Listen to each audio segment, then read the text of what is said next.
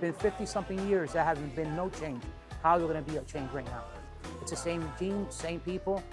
Unless there's a real change, and then we believe it. Until now, there's no change. We've seen in history there's always a promise of changes, and everything still the same.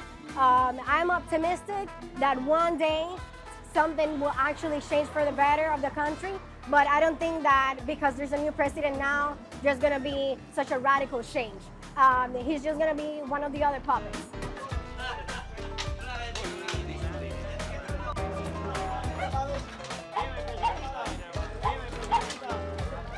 There's some changes, but they're not the changes that all these people in here, Cuban Americans, are expecting. Raul is leaving, but he's still there. Fidel passed away.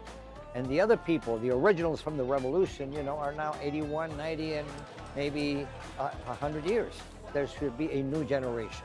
And the problem that Cuba has right now is that the Cuban generation today, the teenagers and the ones that have gone to school, that they have received a good education and stuff like that, are not happy and they come to the United States.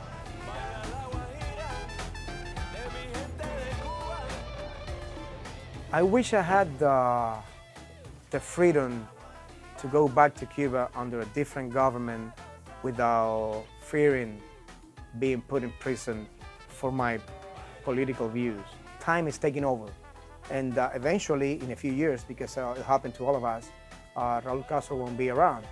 And hopefully, with that new generation, there is a greater chance that a change will happen in Cuba.